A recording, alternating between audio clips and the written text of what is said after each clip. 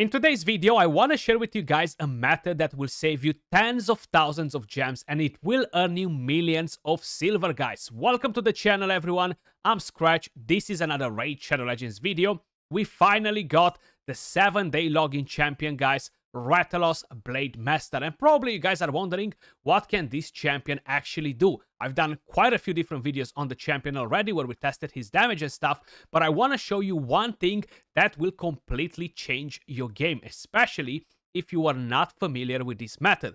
I've done a few videos in the past, like a few years ago, on this method, but I want to show it to you with RATHALOS Blade Master, guys. How you can actually save tens of thousands of gems. Now, if you are familiar, probably you guys already know it. And yes, I am talking about soloing the Minotaur with RATHALOS Blade Master, guys. He can do it in approximately 20 to 30 seconds based on what other champions you have in the team with him.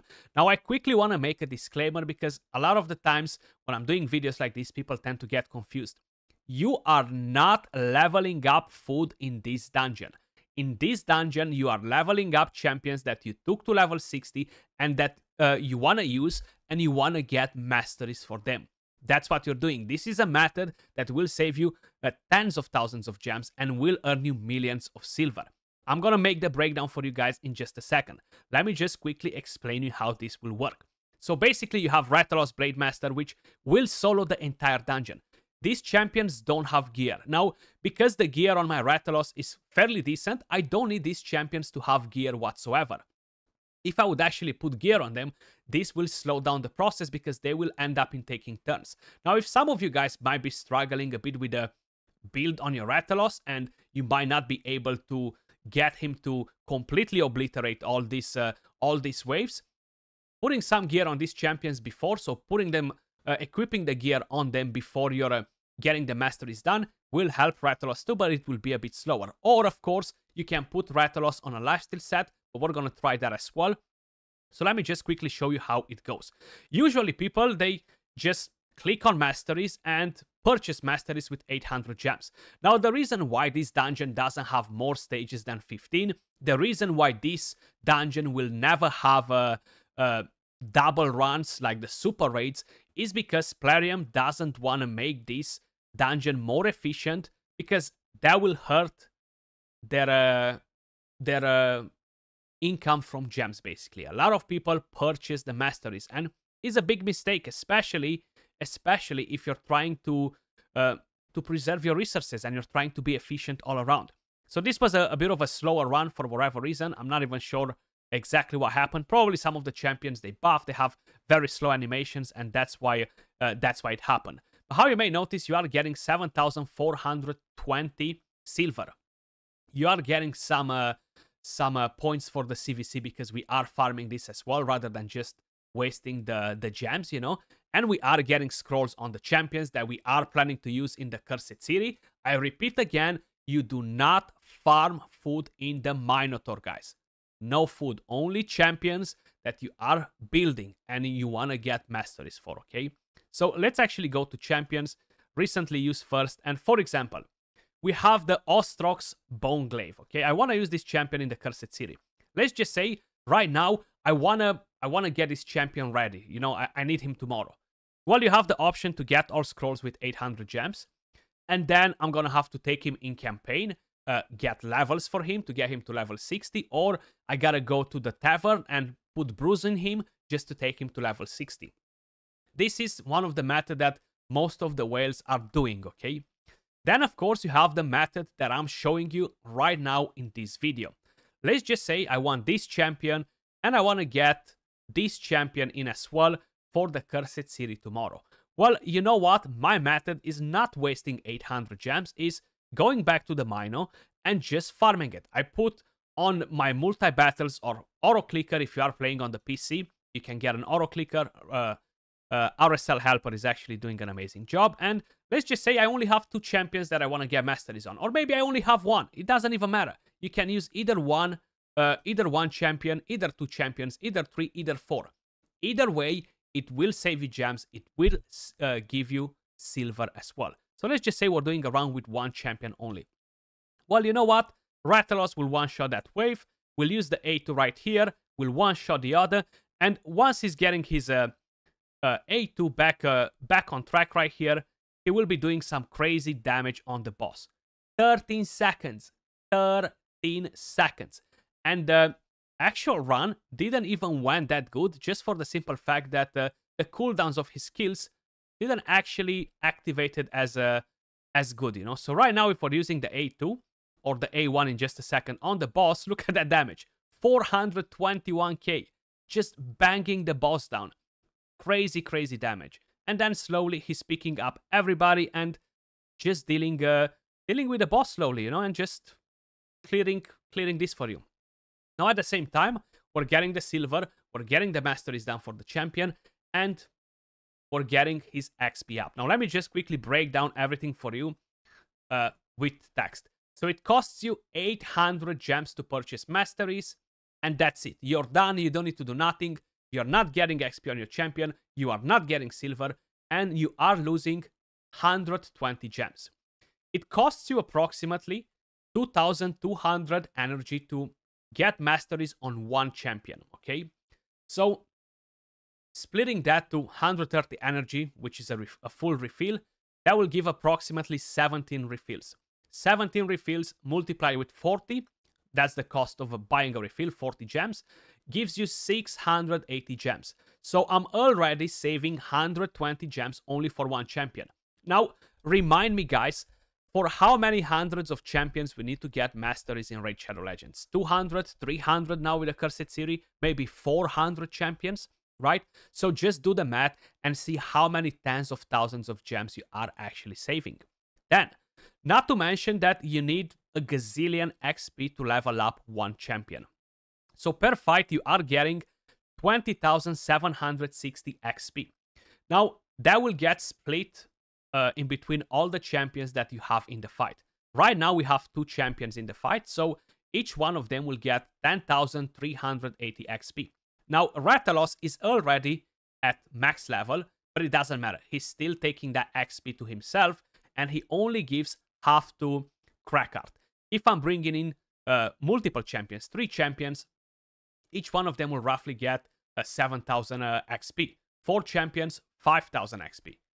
5 champions, 4,000 XP. So each one of these champions will get XP. Now, the good part right here is that if you are doing, for example, 5 champions in a run, okay, that means that you are going to level all of them up to level 60. The reason for it is because you're doing, instead of doing 2,200 energy, right, you're gonna do 8,800 energy, and those are way more many fights than you initially started with. So that overall will add up to the XP, and all of them will get to level 60 while you're farming the masteries. Now, if you're only doing one champion, it will get to approximately level 54, if I'm not mistaken. Around level 54 with a 10,380 XP per fight. But the good part is that you're getting 7,420 silver per one run, okay? So it will basically be the equivalent of doing 157 runs with 2,200 energy. That will give you 1,150,000 silver, guys, okay? That's how much silver you're getting from doing one champion in the Mino for masteries. If you're farming 4 champions, you're getting 4.5 million silver. Silver is so freaking expensive. Expensive to purchase, expensive to farm, and it goes like this because leveling up artifacts is super expensive. And just think about Cursed City now, especially. It literally drains all your silver with no questions asked. Then, of course, you can calculate a bit. You know, you earn 1.1 million silver for every champion you farm masteries for. So just multiply that with 100 champions, right? How much silver you're getting from there is crazy. Then think about 120 gems for every champion you're farming masteries for. You're saving 120 gems for each one of them. 10 champions, 1,200 gems. 100 champions, 12,000 gems that you can invest in getting ancient shards and summon a brand new legendary champion that can be WoW, or farm better gear for your champions. I just wanted to break this down for you guys and remind everyone that it's very, very important to do this method. Now, I repeat again, you do not farm food, okay? You farm champions that you are using, that you're leveling up to use, and you want to get masteries on them. I keep saying that because I remember it a few years ago, a couple of years ago, when I've done one of these videos, I had so many people saying like, Skratch, why you're doing food in here? You know, it's just not food, guys. So let me just quickly show you the build that I have on my RATHALOS Blade Master. Probably some of you guys actually saw a part of it yesterday. I do have him right now on a Merciless set. Now, a Merciless set is not mandatory by any means, okay? If you have a Savage, if you have a triple Cruel set, if you have a Instinct, right? Lethal gear, that works perfect. That really brings his damage to full potential. And some of you guys might be wondering, but well, Skratch, doesn't this champion ignore 100% of the defense? He does, only with one skill out of 3 skills and only against bosses, okay? So having Savage is still very important for this champion to really deal damage. What I like about him is that he has an attack aura for dungeons, which gives him 30% extra attack for the dungeon, guys. And then he's gonna open with this, increases his crit damage, bangs the first wave down. Then he moves over to the A2. The second use of the A2 becomes AoE. And what I like about him again is that when he has this skill available and he's at a minor with the minions alive, he's prioritizing the boss directly. He's not messing around to use the skill on the minions, which is huge, okay? And either way, the second hit will be AoE, so it won't really mess you up. But he is prioritizing the boss regardless. And with A1, you have a chance to land defense down unresistible, so you don't need to worry about accuracy. Let's just say, for example, that this build is a bit too out of reach for the majority of you guys that are planning to farm this dungeon. Let's actually quickly build him on lifesteal with lesser stats, because that will overall just kind of like show you that you can do it with lifesteal if you don't have anything better than that. So I'm gonna try to look for the weakest lifesteal gear that I have available. I kept a few pieces that are not perfect and they're 5-star, because most of you guys will have a few decent pieces of 5-star lifesteal gear. If not, you're gonna have to go and farm it, guys, and then come back to this strategy. You know, it's fine. It's absolutely not a problem. What I would suggest you, if you are going with lifesteal gear, guys, is to make sure he's going to be over 200 speed. So definitely go with speed boots instead, because that will be very, very important just to ensure that he's gonna go on a 2-to-1 ratio versus the waves, you know? That will definitely help him quite a bit. So I'm just trying to see if I have attack on any of them with crit rate. I would prefer to use 5-star boots, but that's fine. 6-star, sorry. These are 5 stars. They look pretty good, actually. Those are a bit too yummy to use them on him right now. So we're gonna look for a pair of 6-star boots that are not that wow, you know. Let's go with these ones from Frozen Banshee, or these ones. These ones from Frozen Banshee will get the job done. And then we're gonna go for I don't know, speed set maybe, right? Attack. Do we have a, or maybe even a broken set? Doesn't really matter. What do we have from there? 5-star, 5-star, no speed, but that's fine. We can lose some speed. And let's look for a crit damage gauntlet. We're dropping 6. Oh, we're actually pretty fast. I can change the banner because we're too fast. And we are dropping this. Okay, so the attack is at 5k. And seems like I need to quickly sell some of the gear, guys. Just because I don't have enough space. I forgot about that.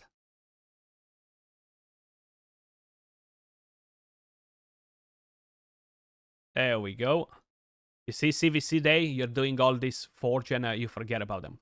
My god, I still need to sell more. All these 5 stars can go. Okay, so we're moving that gear on. And I'm going to change the banner because the banner has too much speed. I don't need that much speed. We're going to go for one that might not even have speed, you know. Let's see. I think I have one that doesn't have speed, if I remember it correctly. There we go. So that will lose exactly 25 speed. I think I need over 103 speed, so 104 speed. So this will be his total stats right now. 5k attack, 206 speed, full crit, 250 crit damage. Now, one thing to keep in mind is that he might not do it as fast as I just showed you before, but he will still do it in a good manner of time, you know. He won't be staying there for 5 minutes. And this right here are the masteries, guys. Now, because initially I wasn't running live still, I actually had live drinker on.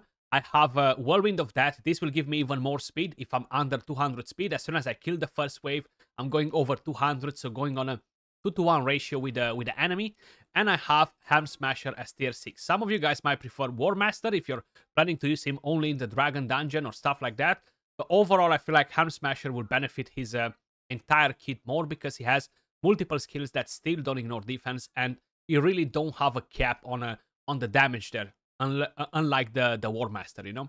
And we have the defense 3 because we don't need to have a support, and that's still better than doing it with a full team, because when you are doing it with a full team that's leveled up, so the main way of how people are farming masteries are, okay, this is my 5 seconds team for the Minotaur, and I want to get masteries right now on this champion right here.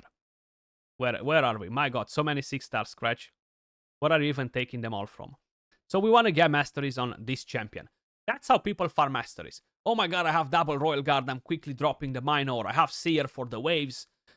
But then only one champion gets the XP, and you're wasting basically 3 slots right here that could give XP to your champions, okay? That could allow you to save brews and save energy that otherwise you would use in campaign, okay? Keep that in mind, very important. So we're doing it with RATHALOS Blade Master. Let's actually go back to recently used first and put this champion back in the run. Let's put 2 of them.